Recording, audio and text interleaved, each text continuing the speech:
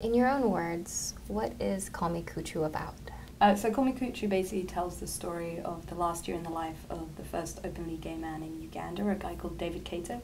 And we started filming with David and the rest of the community pretty soon after an anti-homosexuality bill had been introduced in Uganda's parliament. And we basically followed him as he worked to fight that bill and other forms of homophobia in Uganda. But 1 year into our filming, David was actually murdered. So the film has become this document of the last months in his life.